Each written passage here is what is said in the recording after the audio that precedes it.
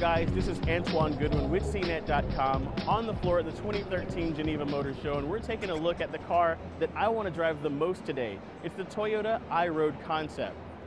Now this little electric vehicle is about the size of your average motorcycle. There's actually space in this vehicle for two despite it being so narrow, and that's because you use a tandem seating style. The driver sits up front and one passenger can fit behind them, sort of like you would on a motorcycle.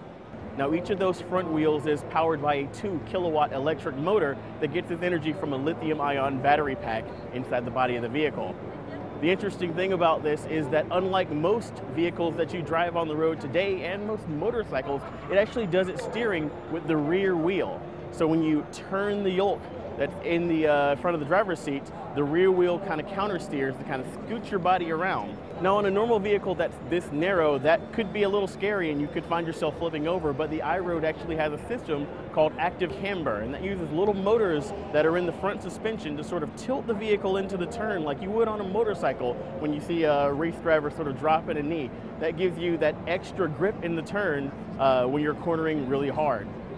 Now we've been watching the demonstrators here just kind of whipping around in like very, very tight circles. That sort of rear wheel steering plus active camber gives this car an extremely small turning radius that's great for in the city when you need to do things like squeeze into tiny parking spots and flip quick U-turns. Now the Toyota iRoad Concept is just that, just a concept. There are no actual plans to build this vehicle and sell it just yet. But I'll tell you what, it is, as I said, the vehicle that I want to drive the most on the floor at the Geneva Motor Show today. I've been Antuan Goodwin with CNET.com, and we've been taking a look at the Toyota iRoad Concept.